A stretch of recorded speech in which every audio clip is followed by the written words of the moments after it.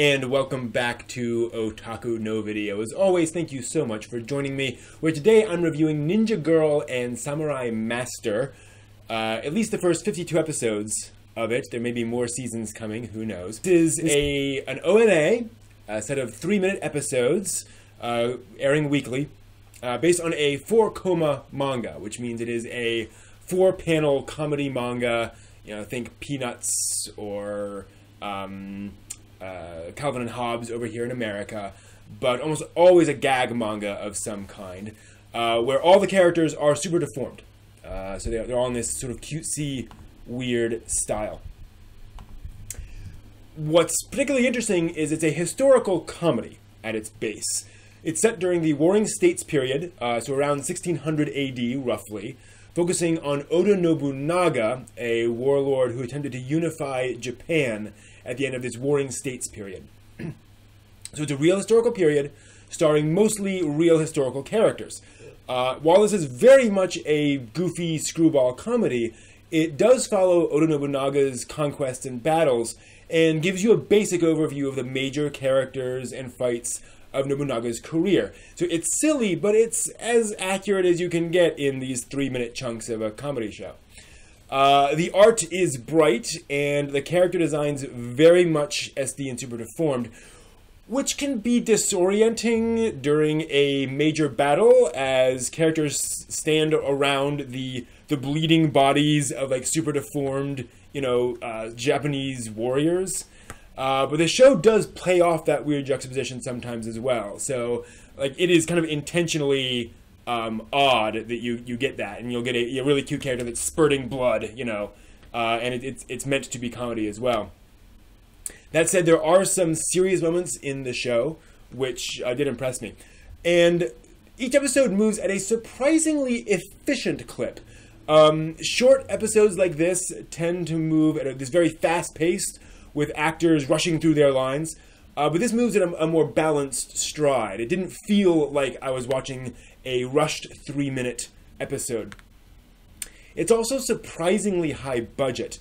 Characters move a lot when it's time to, and they remain rigorously on model throughout the show. I don't recall a single moment when a character looked at all different than what they looked like at any other time in the show. So, good on them there. That said, it is based on a 4-koma SD comic, so characters fill the frame, and there's not a lot of dynamism to character angles. It's mostly character here and character here talking to each other. So it won't generally shock you with how the frames are composed in the show, but it works. No problems there. Moving on to the characters. The show's main character is Chidori, a teenage shinobi/ninja who works for Oda Nobunaga. She has the personality of a bubbly 8-year-old, though, combined with the skills of a master assassin, which the show does highlight for humor a few times. Again, there's this intentional juxtaposition of cute with bloody. It might seem out of place, but it actually serves as a helpful counterbalance to the heaviness of this time period. Nobunaga is directing huge armies in massive wars, after all, and always, has to be careful for betrayal around every corner. So seeing that through the eyes of a happy-go-lucky character keeps the tone overall cheerful, when otherwise I think it would be a little darker. The staff also does a very good job of establishing each character's relationship with each other. The various female characters around Nobunaga, including Chidori and Nobunaga's wife, center him, and they keep him from going into these very dark places that even the real Nobunaga was known for going into. This is a conqueror, and he needs gentle people about him to balance that, which the show does express. And in general, the personalities in here are well expressed. Like, you can tell who's whom, and they balance each other quite well. This does get to the dialogue. Characters very much have different ways of speaking, and while it's all in modern Japanese, they don't try to make it sound historical, they do speak differently depending on their personalities. Nobunaga is slightly clipped and thoughtful, but quick to praise people, while Chidori is forthright and plain-speaking and just, while Nobunaga's wife is refined and elegant.